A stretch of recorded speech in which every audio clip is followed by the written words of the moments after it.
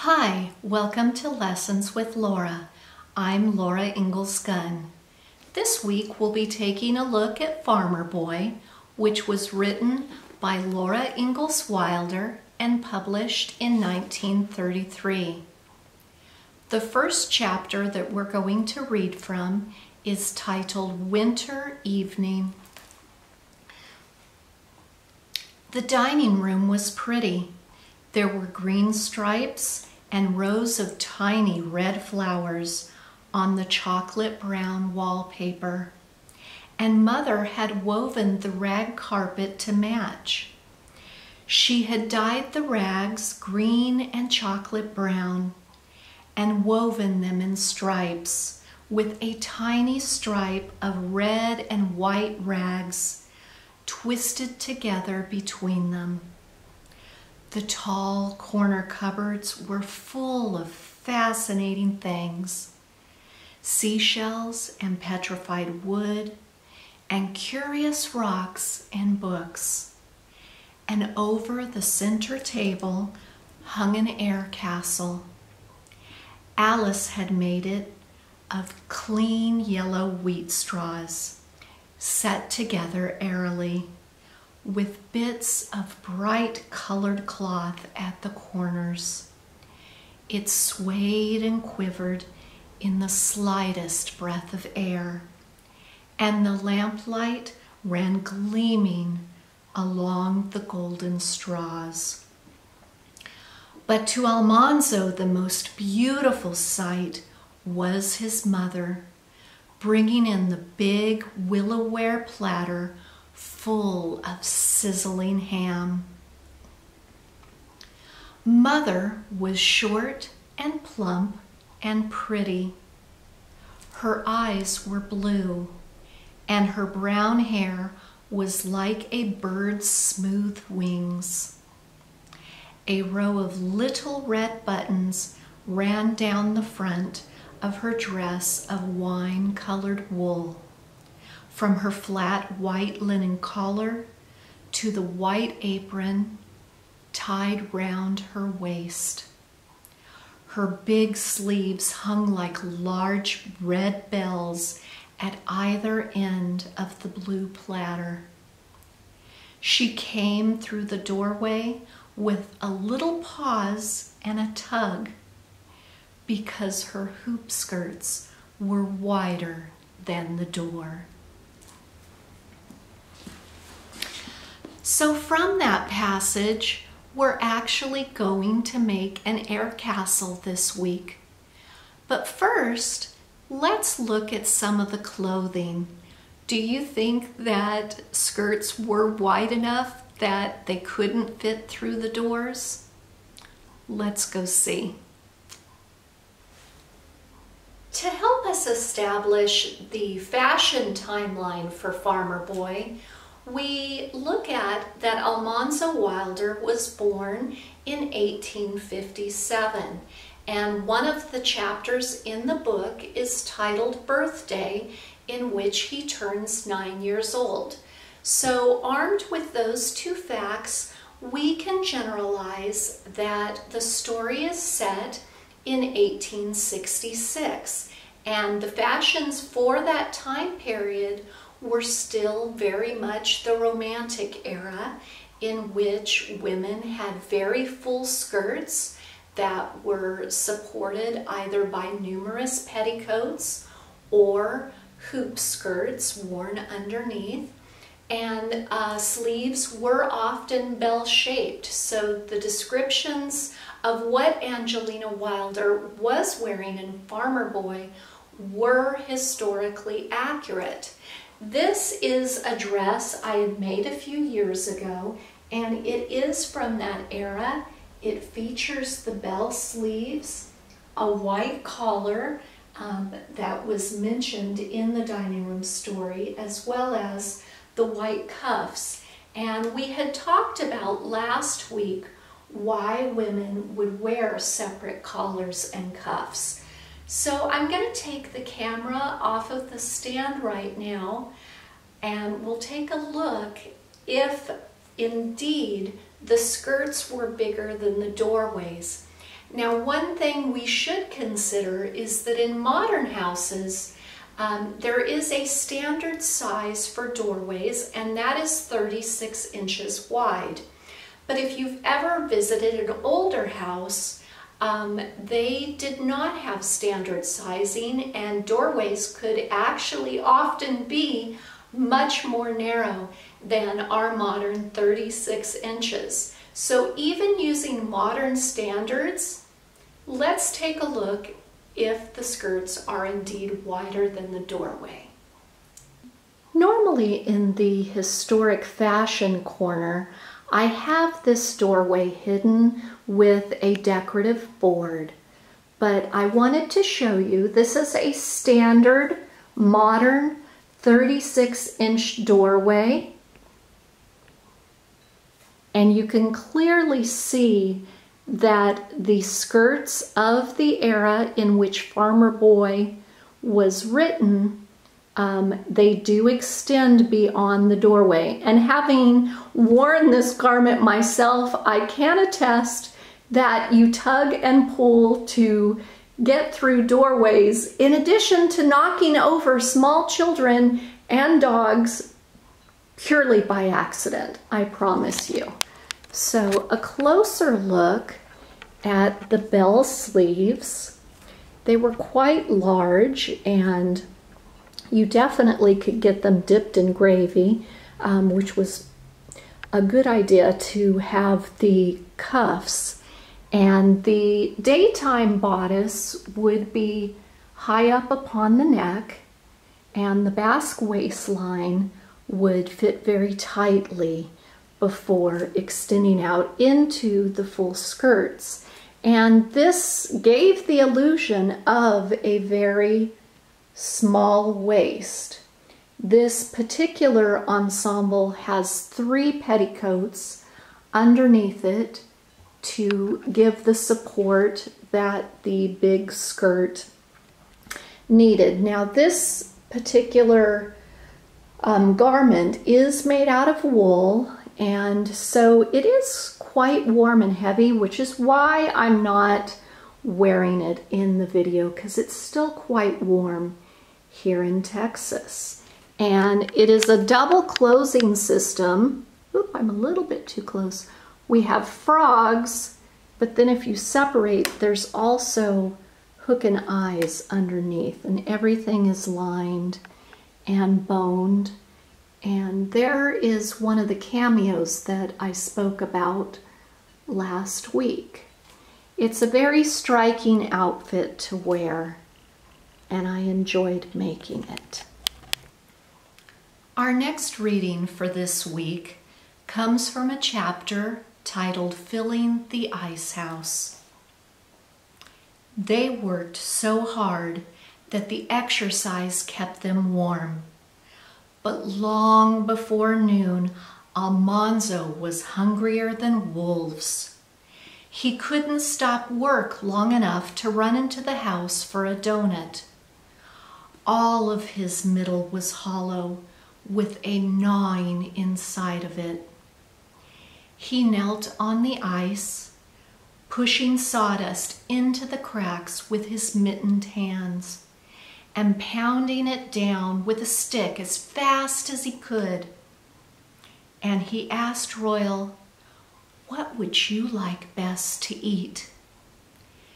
They talked about spare ribs and turkey with dressing and baked beans and crackling cornbread and other good things. But Almanzo said that what he liked most in the world was fried apples and onions. When at last they went in to dinner, there on the table was a big dish of them.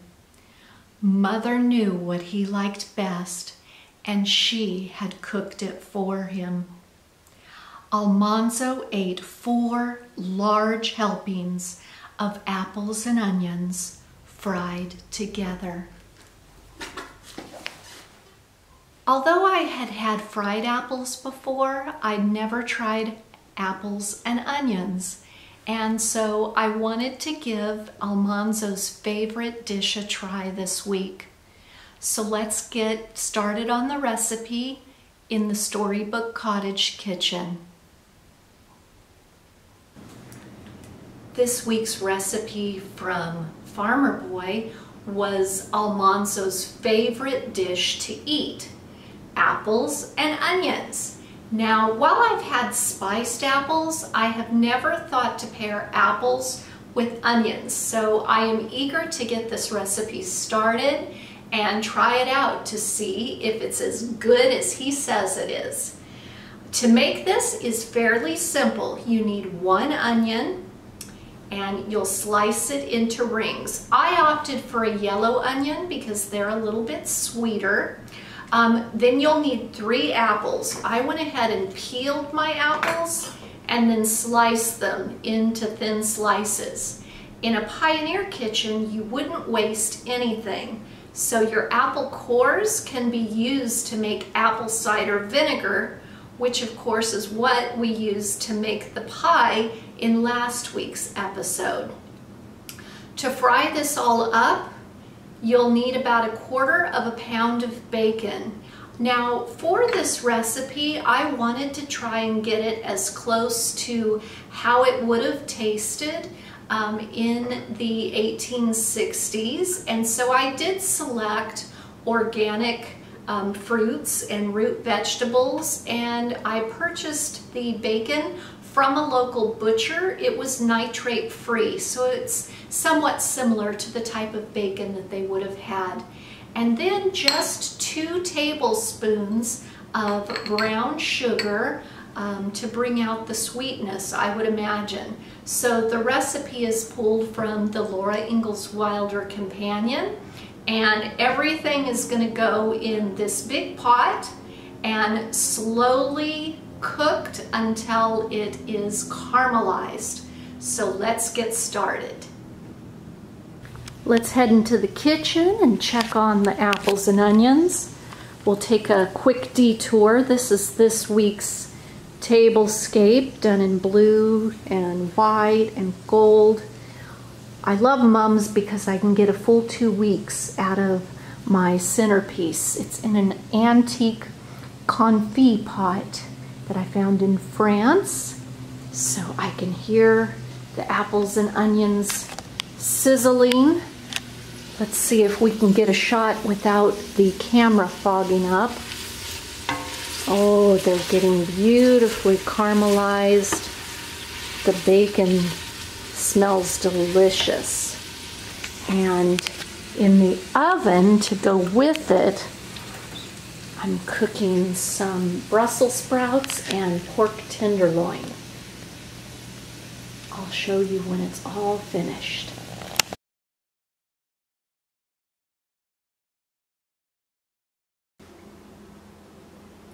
In Chapter 2 of Farmer Boy, Almanzo is describing the dining room in his childhood farmhouse, and over the dining table hung an air castle that had been made by his sister Alice. And I was never quite sure what an air castle was. It sounded very beautiful and romantic, and I learned that it is a traditional Scandinavian craft called hemily, and it is made with wheat straw. You most often see the designs at Christmas time. They use them as wreaths and Christmas ornaments, but they can be used year-round. Now, on a twist, we're going to create some air castles with drinking straws. And here is a small design that I had made that you could hang on a Christmas tree. And then this is a larger design that you can hang from the ceiling or the wall. So you will want some twine as well as some scissors. And then you'll need 3 drinking straws that are 8 inches or 20 centimeters long, and and 3 straws that are 4 inches or 10 centimeters long. Now, the thin twine threads easily through the straws. Even easier is if you get a basting needle or a knitting needle, and even in the children's craft area, they have blunt-ended needles. So that is an option. You don't have to have it. I'm now going to arrange the camera so it's just going to be looking at my hands so you can see how the design is made. We have about 2 arm lengths or 2 yards of twine, and we're first going to start with the smaller pieces of straw that we have cut. And it's very simple. You're just going to thread the twine through the straw,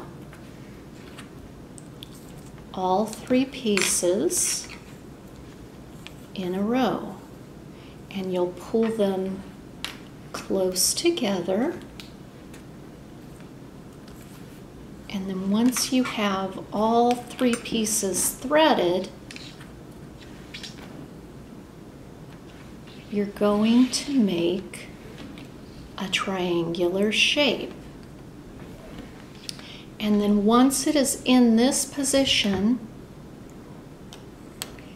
you're going to knot the 3 pieces of straw tightly together.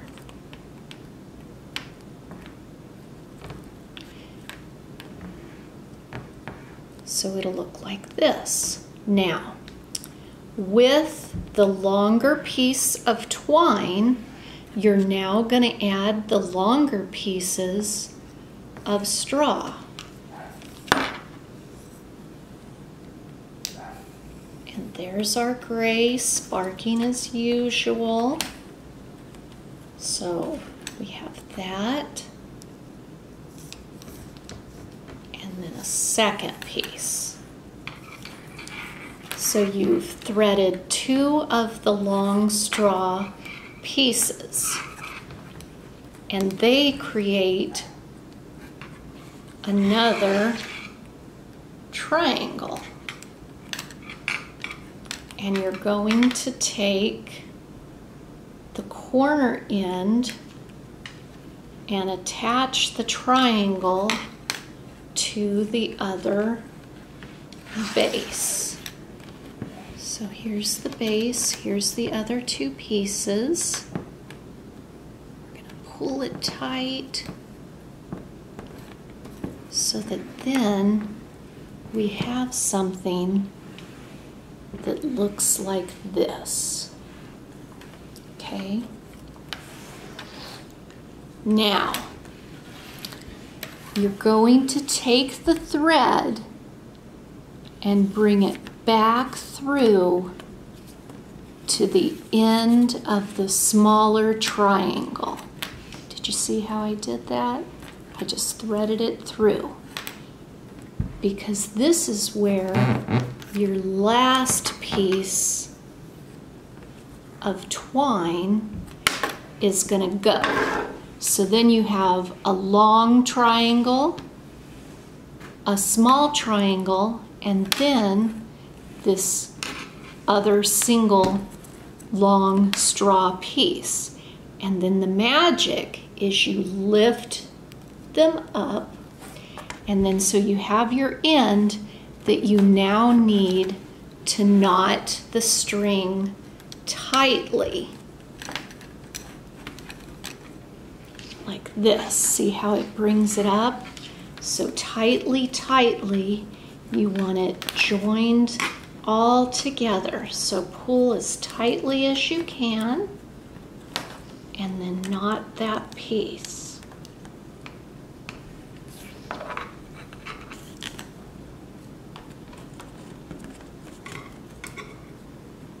And if you want to be double secure, you can knot it again. It's up to you. I like to add a second knot since this is going to be the string that holds the hanging element. Okay, so now we have this short string and we can trim that off. We don't need it. And then this long string becomes the piece that you're going to hang your design from. So next I'll show you how it turned out. Here is the finished air castle. I think it turned out great. I love the small version too. My daughter wants to hang this design in her bedroom, which I think will be a lot of fun. I hope you enjoyed this week's lessons with Laura, Farmer Boy Edition. Next week we'll be taking a look at Little House on the Prairie. So I hope you'll join me. Hit the subscribe button or leave a thumbs up. If you have any questions, you can leave them in the comments down below. Additional links are located in the description area. Have a wonderful day.